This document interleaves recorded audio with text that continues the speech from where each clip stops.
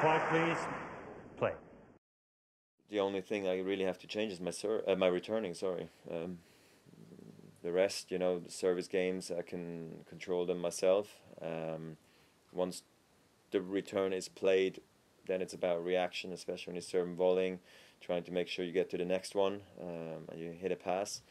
So it's really, I mean, I think keeping a short backswing on the return and trying to see it, and then also sometimes guessing the right way at the right times and remembering patterns that where he's gone to and where he's been successful and where not. The same for me, what to do on second serves, what to do on first serves. It's a constant reminder what has been going on the last 5 minutes and what has been going on the last 2 hours. I think that's the biggest effort for me anyway when I play a big server.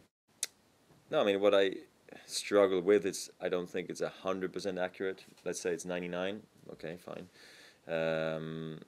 It's still not 100% in my opinion. I still see calls sometimes I don't quite understand, but I still think it's fine to have it.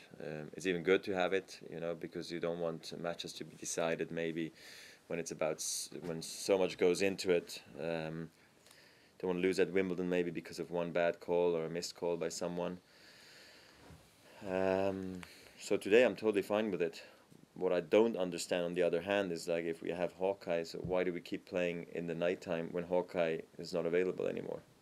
Not much, to be honest. No, this one doesn't give me extra something. It used to be more the case, you know, trying to equal Pete, you know, that stuff, or you know, weeks maybe at world number one. Also, what Pete was holding, there was much more talk about that.